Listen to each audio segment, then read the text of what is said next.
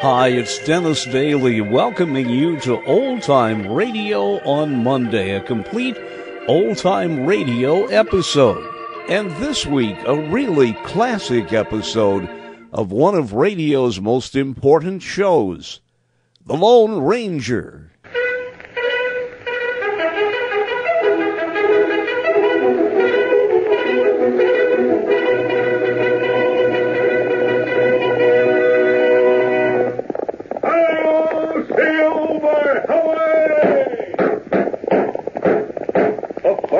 With the speed of light, a cloud of dust, and a hearty Hi-Yo Silver, the Lone Ranger.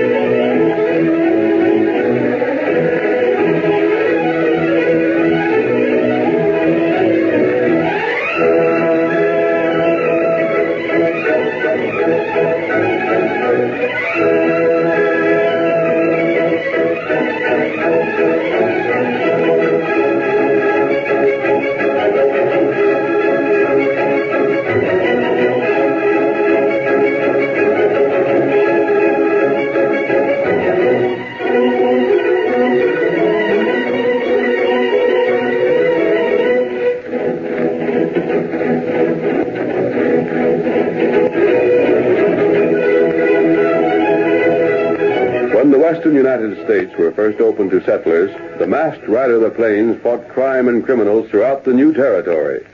The local sheriffs gave him very little help, but he did have one trusted friend, the Indian scout Tonto.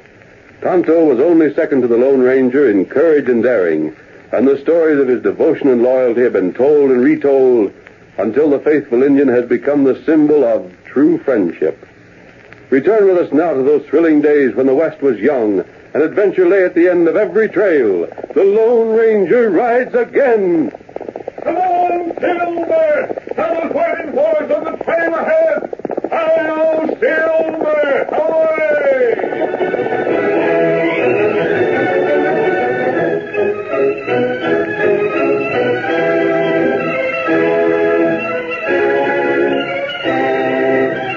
Cactus Pete was familiar to quite a number of people in the early West, and known especially because of his association with the Lone Ranger. Next to the Indian friend of the masked mystery rider, Cactus Pete knew him better than anyone else. As we find the wandering musician, we learn that he has joined a group of cowmen on the open range, and sure is downright entertaining to have a little music on the prairie. Gets sort of tiresome doing the same thing all the time without nothing to break the monotony. Just so. Give us another tune on the guitar, Cactus Pete. Doggone it, boys. My fingers is plumb wore out from strumming that old guitar. Bob there's doing all right on the harmonica. Besides, about time to turn in anyhow, ain't it? Shucks, we can always turn in. Say, Pete. Yeah? Seems to me I've heard a plenty stories about you and this Lone Ranger. Oh, shucks. I never done nothing except strum the guitar. You met up with the Lone Ranger frequent, ain't you? Yeah, I reckon so. You know, there's something I've always wondered about him, Pete. Well, don't ask me no questions. I don't know no more about him than you fellas do. Well, there's one thing I've always wondered about. Yeah? This Indian friend of his. Tonto? Yeah, Tonto. How'd him and the Lone Ranger meet up anyhow? Well, it's sort of a longy story. Well, come on, tell it to us, Pete. Oh, I ain't no hand to telling stories. Do the best you can, then.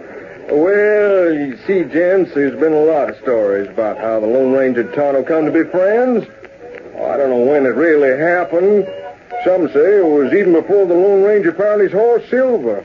and others don't. I heard that Tonto saved his life one time when him and all his partners was shot up by outlaws. Yep, Tonto saved his life plenty times. This one time, the Lone Ranger was the only one to survive the attack of the outlaws. Yep, I was down Texas way. Yeah. Two of them met up before that, though. Well, tell us. Oh, the way I heard it was in the mining region. Mining region, huh? Yep, up around Washoe County. There was a fellow there by the name of Dan Slade. He had half interest in a claim with a young fellow named Bob Reed. Seems that Bob was sort of hoping the claim would pan out good for for a lot of reasons. Fact is, he was so busy hoping and working that he didn't take the time to notice what an ornery coyote Dan Slade was. The two of them was digging, getting ready to fire a blast one hot afternoon when the sun was blistering down from a sky that hadn't showed a rain cloud for more than a month.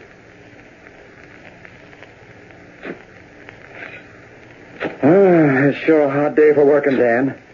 I'll be glad when we get this blasting powder ready to fire. Won't be long now. Tamp that ground down a little harder, Bob. Maybe this'll be the time we strike the mother load, huh? Won't be long. I've seen enough to satisfy me that she's there all right. I reckon the $50 cash you give me for half interest will prove to be a pretty good investment, huh? Don't get the idea I was fool enough to give you $50 cash money for nothing. I knew what I was buying. Sure you did. You ain't a fool. Oh, there. I guess we're ready to light the fuse now, ain't we? Yep, I'll do it. Get out of the way. All right, Dan. There. Now run. We got a powerful big charge in there. It ought to fit something. Keep running. We can't be too far away from that blast. Let's go. I'm running. Oh, gosh, Dan. Wouldn't it be swell if this would be the blast that brought home the bacon? Yep, there. I guess we can watch from behind this rock. There she goes. Come on, Dan. Let's hurry back and see what happened. I just got a hunch maybe that done the trick. You and your hunches make me sick. Well, ain't no harm in hoping, Dan. That's what kept me going all this time. Hoping. Dry up. Dan, what's the matter with you anyway? Ain't you satisfied with the partnership? I've got to be satisfied, ain't I? Gosh. Look at the hole that blast ripped up, will you? Ain't nothing strange about it. It'd be twice as strange if a charge that size went off without making a big hole. Dan, look. Give me that shovel, quick. I'll handle it. My gosh, that looks like gold, Bob. Oh, hustle up.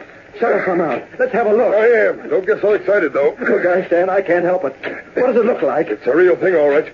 Seems to me we found a big vein. Look there. Dan, we sure did. That's it. Shut up. You're acting like a fool kid. Dan, I am a fool kid. I ain't acting. Oh, gosh, Dan, if you only knowed what this means to Sally and the kids. New clothes, school, and a new house. Sure, spend it all on them. What are you going to get out of it? Me? Well, I don't want nothing for myself. But, gosh, Dan, just look at that gold. Look at it. Shut up a minute. I heard something. So did I. Seemed like someone groaning. White man, help. Dan, look. Look there. That fellow was caught in the blast. Serves him right. What's he doing around here? Here, help me dig him out. The poor devil's half buried. You, help. He's nothing but a redskin. I'll fix No, him. Dan, no. Put your gun down. The dead Injun is the good Injun. I'll fix him so he won't need help. Dan, put that gun down. Don't shoot the poor devil. You dig here. Then Tonto, he's free. I'll dig you out. He's hurt bad, Get out Dan. of the way, Bob. We ain't saving no Injun to have him scalp us someday. Just a minute. I wouldn't shoot if I were you. Say, who are you? He's got a mask on, Dan. I wasn't going to shoot the Injun. I was just going to... You, help Tonto. Tonto, is that your name? Dig him out. All right. That's how you feel? Here, Bob. Give me a hand. Maybe he's hurt pretty bad. We'll get him out and take him over to my shack. Well, gents, there was something about the way that masked man talked that made Dan Slade doggone willing to do what he said, especially when he seen two big guns leveled at him. And that was the Lone Ranger, huh, Pete? That was him, all right. He'd heard the blast and left his horse a little distant and come to see what it meant. After he seen that Dan and Bob were taking care of the redskin, he went to where his horse was waiting and swung into the saddle. He didn't know, the masked man didn't, that right then there was a scheme forming in Dan Slade's brain. Dan nursed the Injun all right, took him to his shack, fixed him so the busted bone in his ankle was healing, took first-rate care of him. In the meantime, the mine became the talk of the whole county. Money rolled in fast to both Bob and Dan done his best to spend it as fast as it come in. Dan was in the cafe one night talking to a critter called Slim. Say, Dan, you sure are a swell spender now you're rich. Sure thing, fellas. Easy come, easy go, that's my motto. Step right up, boys. The next is on me. Windy, set him up and give me the bill. Doggone, Dan, you sure are spending it. Reckon I can afford it, eh? Hey there, stranger. Here's your drink. Dan Slade's treating. Thanks, but I don't drink. Shucks, stranger, that's the way to get acquainted. I ain't squeamish about spending for a fellow just 'cause he's new in town. Say, Dan, how's that engine you got up to your shack? Oh, him. I'm fixing him up to work for me. At the mine? Nope, at the shack. It's easier to patch up an engine to do the work around there and get meals and sweep floors and such than it would be to get tied down with a wife, ain't it? He's getting better, is he? Yep. Who is he? I don't know. He was sticking his nose around when the mine was being blasted and got broke up a bit.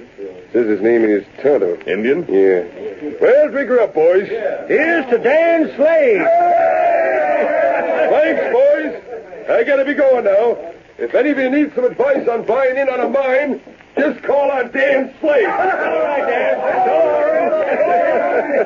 It's a funny thing, this man Slade taking care of an Indian. Plain funny. Ain't like him. I'd give $50 to know what's on his mind. He's a deep one, Dan Slade is. Yes, I can see that. He ain't taking care of a redskin for nothing. He's got a scheme working, and I'd like to know what it is. Dan seems to be popular. Sure he is. Who wouldn't be? Spend money like he does. There's a lot to what you say. Stranger, men is funny critters. They walk all over a fella trying to keep him down, and then when he gets to the top, they'll yelp their fool heads off, telling how they helped put him there. Who's Dan Slade's partner? Name's Bob Reed.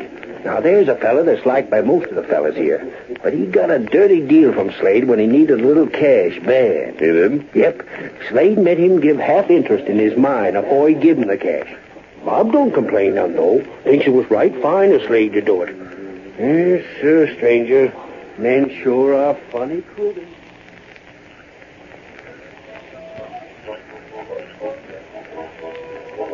Slim didn't know when he talked to the stranger in the cafe that it was the Lone Ranger, disguised and not wearing his mask. Well, the mine went along in good shape, and there wasn't no doubt that it made both Bob and Dan a couple of the richest men in the whole county. But Dan was greedy. Half the claim wasn't enough for him. One evening, he decided to call on Bob, went to his house, and rapped on the door. Bob was kind of surprised to see Dan there. Dan, gosh, come on in. You're sort of a stranger these days. I come on business, Bob. Sally, come in here a minute. Well, good evening, Dan. Evening. What business brought you here, Dan? I've been thinking. Now that the mine's going good, we ought to come to some kind of understanding. Why, sure thing. But there's nothing ain't already understood. You get half and I get half. But what if one of us dies? Then what? That ain't going to happen, Dan. You never can tell. Blasting the way we are and all that. Never can tell when you or me'll get hurt some. Oh, Bob, you didn't tell me it was so dangerous. It ain't, Sally. There ain't no danger at all.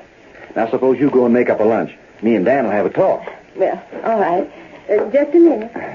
That's what you miss, Dan, not having a wife yourself. Maybe so, but I'm satisfied. Now, I brought along a paper for you to sign, Bob.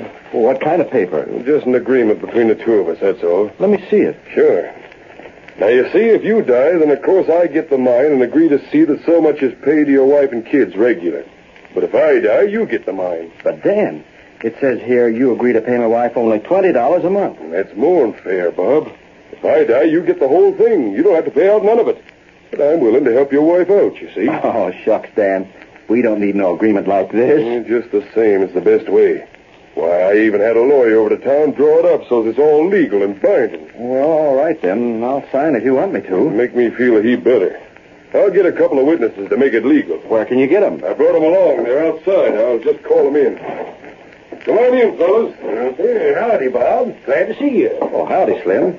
Hello, Wendy. Howdy. Now, Bob, you sign right here, and I'll sign here. We both sign each copy of this, and then we each keep a copy. And there. That all? Yep, most all.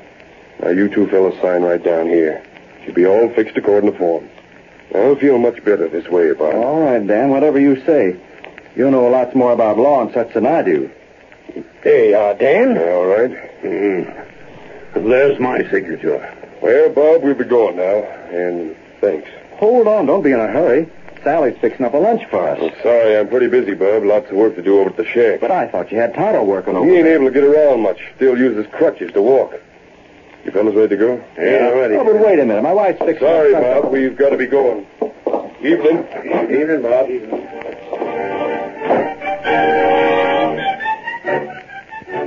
The curtain falls on the first act of our thrilling Lone Ranger drama.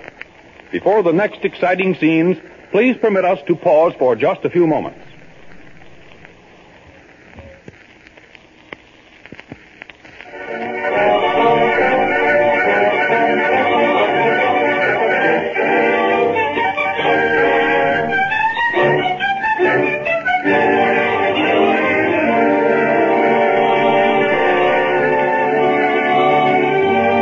And now back to Cactus Pete as he relates the story of the beginning of the friendship between the Lone Ranger and Tonto.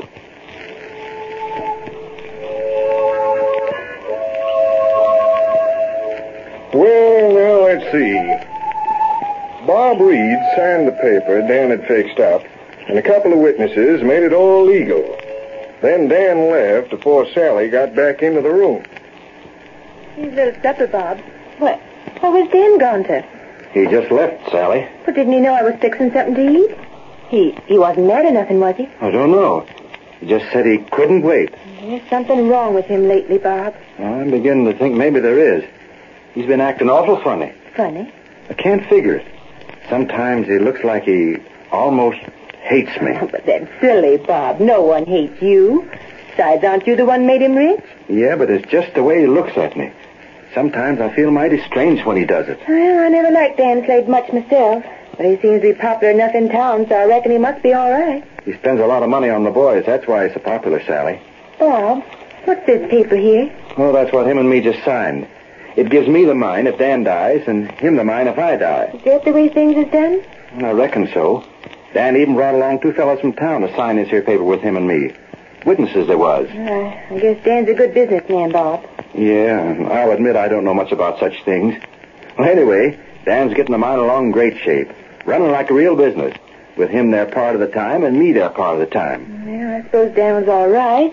Look how he's taking care of that poor engine that is hurt. I can't forget, though, Sally, that at first Dan was aiming to shoot the engine. Dan wouldn't have done that. He sure would have, if that Lone Ranger hadn't come along when he did and made Dan save Tonto. Gosh, I'd like to see the Lone Ranger sometime, Bob. You never seen him after that day, did you? Nope, never did. Fact is, I didn't know it was a Lone Ranger then. Wasn't until after he rode away and I heard him call his horse Silver that I realized who it was. It's mighty curious how Dan Slade's nature changed after being talked to by that masked man. It sure is, Sally. I've been puzzling it over ever since.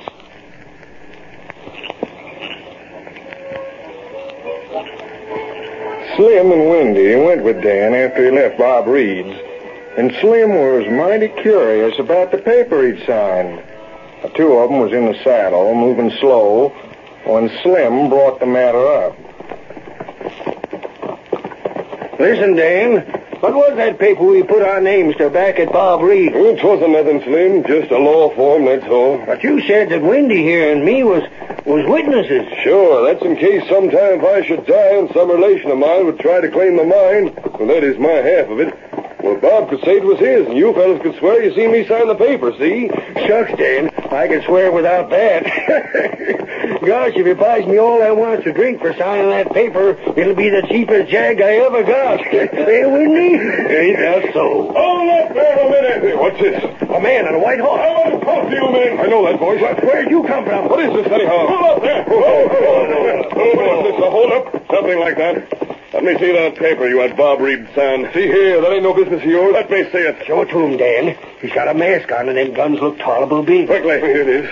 Ain't nothing but an agreement, that's all. Just an agreement of two business partners. Strike a match, Slim. I can't read in the dark. You know me. What? Quick, the light. Here you are, stranger. Thanks. Now, let me see. Mister, there ain't nothing there that ain't regular and according to law in that paper. No, I see that there isn't. But be careful, Dan. Here's your paper. Come on, Silver. He's a robber. He wore a mask. I'm going to plug him. Dan, I'll show him. You missed him. Oh, Silver, away!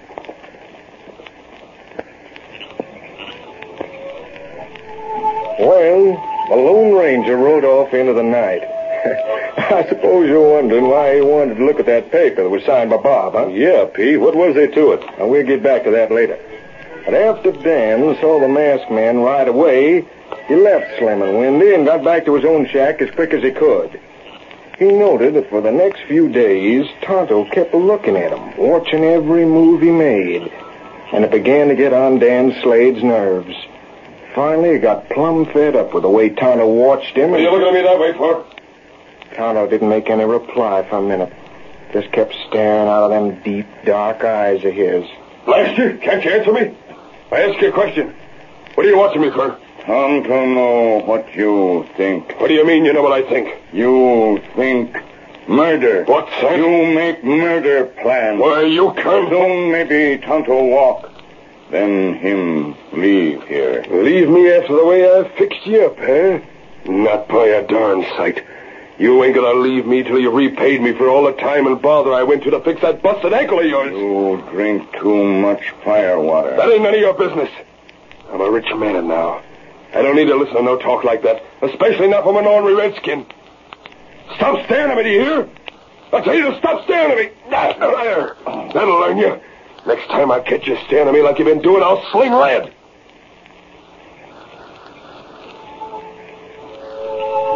It was getting on Dan Slade's nerves the way Tonto kept close watch of him. Tonto was still hobbling around on some crutches he'd made. Couldn't travel fast or far. Just managed to hobble about the shack a little bit, but it was enough for what Dan Slade had in mind. Reckon tomorrow's the day for carrying out my plans. I'll just see that Bob's laid up at home. He was thinking, making plans all night long.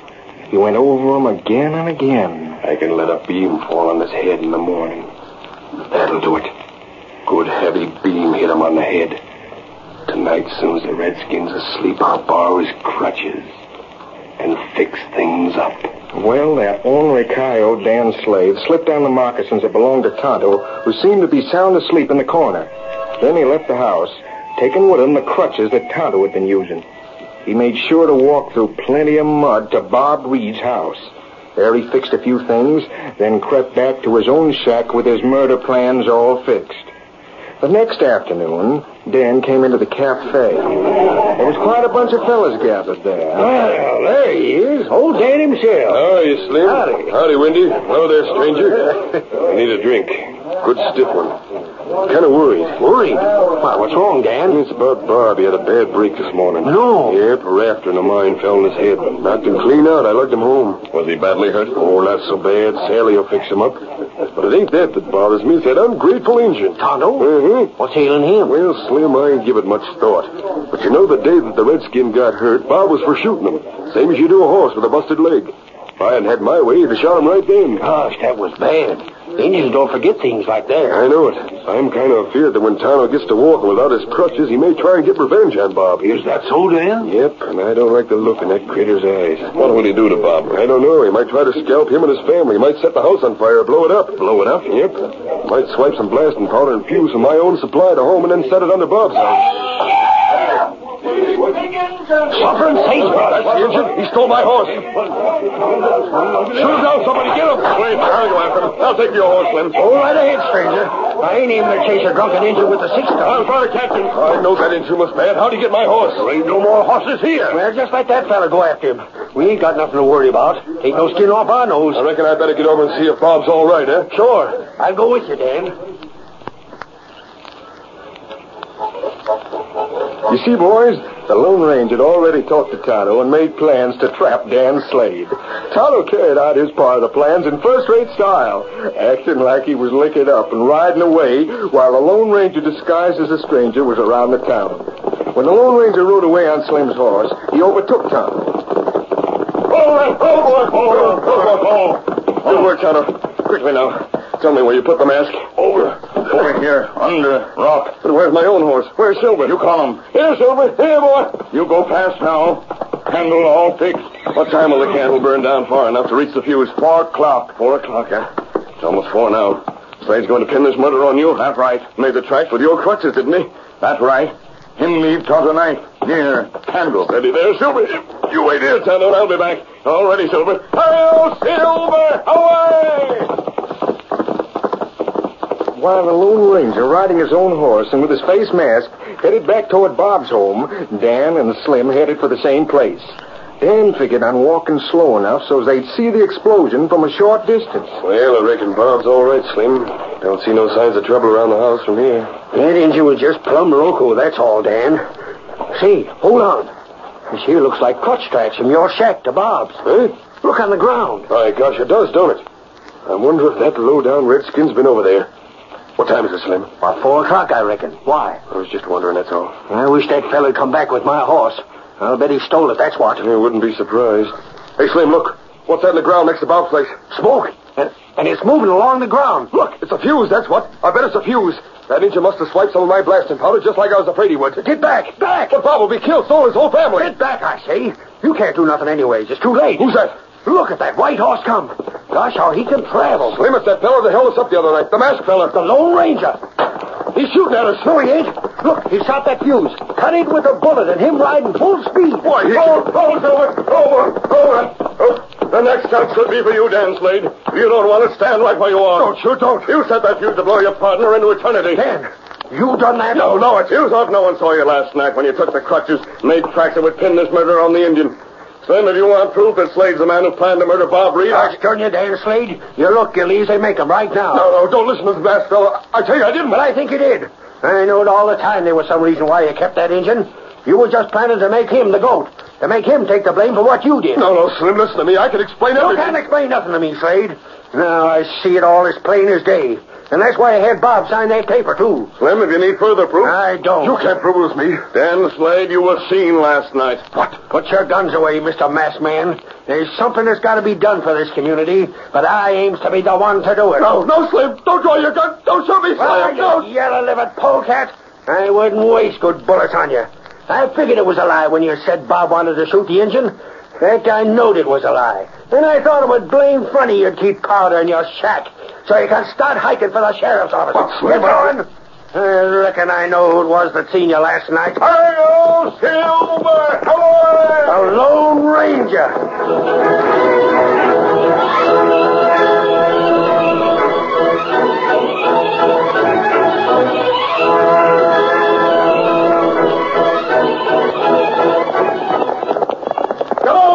Silver, old boy! There's adventure on the trail ahead! Hi-yo, Silver! Away!